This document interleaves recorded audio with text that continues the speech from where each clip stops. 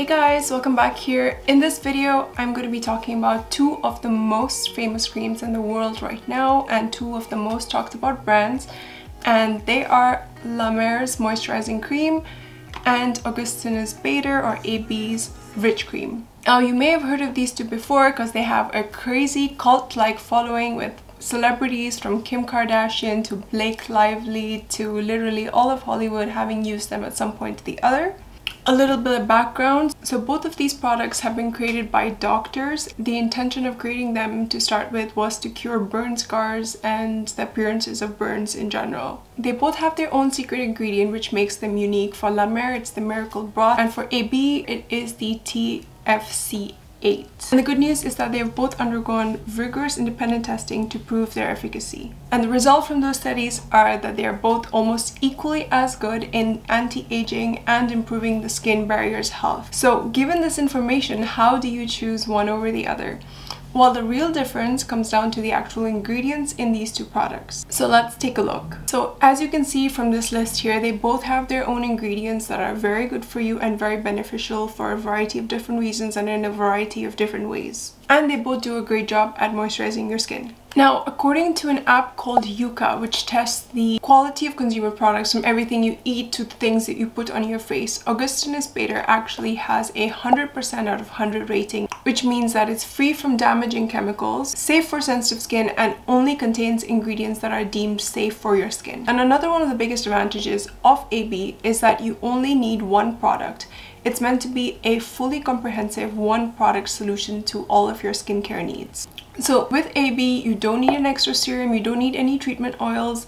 All you need to do is basically cleanse your face, apply this product, and you're good to go. So for those of us that don't have a lot of time in the morning or want to get quickly to bed at night, this is the perfect solution. Also, if you check out AB's website, you'll see real images of people who have used it and before and after shots that show that their skin is plumper, more wrinkle-free, and even has better skin tone. It also has ingredients like retinol palmate, which is a type of retinol that's good for acne, scarring, and hyperpigmentation. I myself am a huge fan of AB. I've been using it for close to 2 years now, and prior to that I was using La Mer for 2 years before that. And because I can be super lazy in the morning, AB was the first choice for me. And I myself can attest to the fact that ever since I started using AB, I've had almost no visible fine lines, my acne scars have gone away, and my pores are barely visible. Now, according to the Yuka app, La Mer does not rate as highly because it contains potentially hazardous material like paraffin and petroleum. As you can see in this product information sheet comparing the two creams, you can see that La Mer contains petroleum, which is not regulated by the FDA in the US and may contain toxic chemicals due to variable refinement standards. Although these days it is worth noting that petroleum used in skincare is refined to a very high standard and is deemed safe for your skin. If you see creams with petroleum being sold in the EU, you can rest assured knowing that in the EU, skincare products are not allowed to be sold unless they meet certain refinement standards. So you basically know it is safe to use.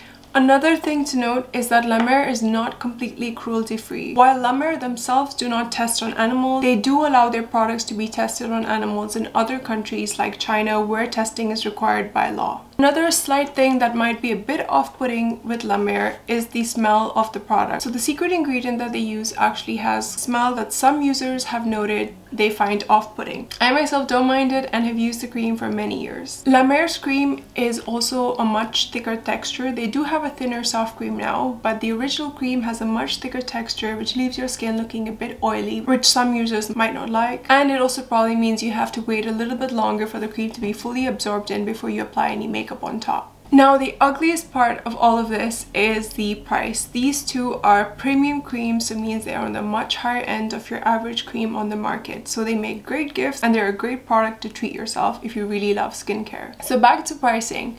So the price for La Mer is around £410 for 100 ml, and their standard 30 ml pot sells for around £150, although you can find much better prices during times like Black Friday, Cyber Monday, and also Christmas sales.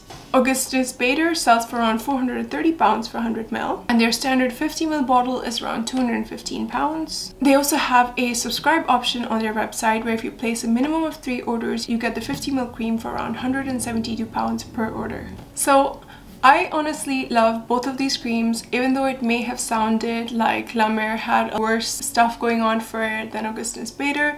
They are both proven to be non-toxic, and all of the studies done on them have shown that they are safe for you to use and have excellent anti-aging benefits. For me, what it comes down to at the end of the day is how much you like multi-step skincare rituals versus just a single solution. I personally like just a single solution of having to only use one product on my face versus having to use a toner, a serum, and then the cream, and then a sunscreen on top. Hence why, for me, I switched from La Mer to Augustinus Bader. But if I had more time in the mornings and at the night, I probably would maybe alternate between the two of them. So there you have it, guys. Two of the most premium creams in the world, both very different and yet equally good. And the choice, I think, at the end of the day just comes down to brand loyalty and personal preference. And that's my take on both of these products. I hope you found this video useful, guys. Thank you so much for watching, and I will see you in my next video.